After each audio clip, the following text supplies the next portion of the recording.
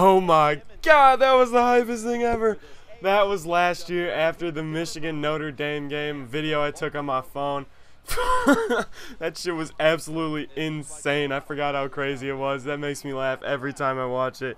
That was awesome. But alright, so now to get to the Madden instead of the real life football here, we got a VG game once again, Virgin Gaming. I'm going with my Ravens. The next video I post won't be another Ravens gameplay, so don't worry about that. We'll get some variety in here. But I'm going for money, so it's going to be the Ravens for now. I played this game about a week ago. It was a really good game. Get off to a nice start there, get a fumble, and then a one-play touchdown to my boy Torrey Smith. Dude is a beast. He came out of Maryland, now he's beasting for Baltimore, so he's Maryland through and through. But this dude using the Broncos, I mean, the Broncos are good. They just don't have the weapons at receiver that I would like in order to use them. Nice cutback right there, for real, though. Should have switched hands with the ball, so he didn't have any chance of fumbling, but good cutback. Yeah, I mean, the Broncos are nice. They got, I mean, obviously, they have a sick defense. You got Doomerville and Von Miller coming off the two edges, so you know they're beastly on D. And right here, oh, the play action killed me. I really thought he was going to run it. I ran commit, but great play call. Gutsy play call by this kid. He gets in the end zone on the next play. So we got a 7-7 game. It's gonna be a tough game, not too easy, which I like. I don't want to just run train on people. I want to actually get some good gameplays. It makes it more fun to post, to edit. I'm sure it's more fun to watch for you guys. So the good games, just got to keep them coming. Damn, how did Von just get all the way around? I had like 4 blockers over there. He got around Ray Rice, got around everybody. Damn, my blind side was not protected. Sandra Bullock, where the hell you at? Okay, now to get to the gameplay, I took my 3 right there. In money games, I always take my points if I can get them, but I always do go for it on 4th down as well. Even if I'm in my own red zone, I trust my defense enough. But if I'm in field goal range, I'm gonna take my 3. It's always a good idea to take your points. I just cannot stress that enough because it will come back to bite you in the ass. And you know we got to play some Faggy on 3rd down here. But Bernard Pollard, I went for the big hit too soon. I got excited because I had Bernard Pollard. I mean, dude is a heavy hitter. I mean, real heavy. I mean, he took Tom Brady out for the season that one year. But I make a bad play on D. He makes a good pass, and he gets the touchdown. But I'm going right back to work on offense. I'm super confident on offense.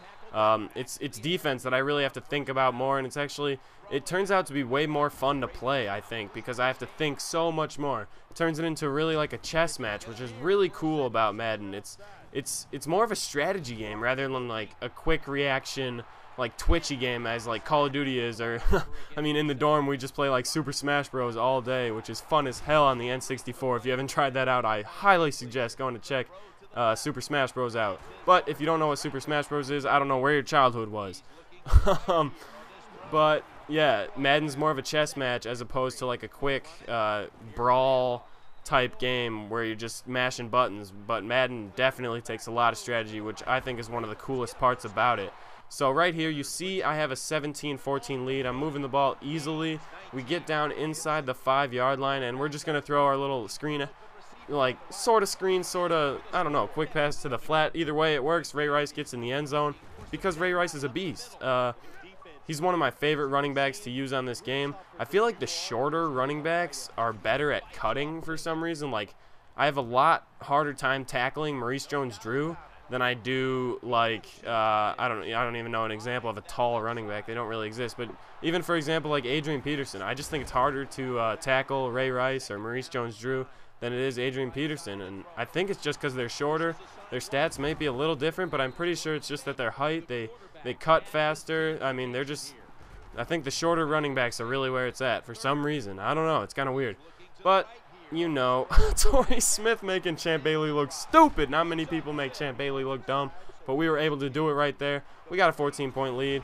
And now he only has 3:43 left in the game. So what I'm really trying to do is just make his drive take as long as possible so that, so we're able to get down to the 2-minute warning, waste that, make him maybe use some of his timeouts just so he really has no chance after I get the ball back. And we actually really do a shitty job of that. We let him score with 2:37 left. Didn't even come close to getting to the 2-minute warning. But that, It's all right. We just need a couple first downs and the game will be over. Right there, we get one of them. We only need one more first down and the game will be over. But, you know, right here on Mad HaTTeR's channel, we go big. We get the touchdown. I mean, go big or go home, right? But that ends the game. If you guys like this, definitely like, comment, and subscribe. That would be fantastic. I would really appreciate it. I mean, I do this for you guys. So have a great day. It's your boy, the Mad HaTTeR, and I am signing out.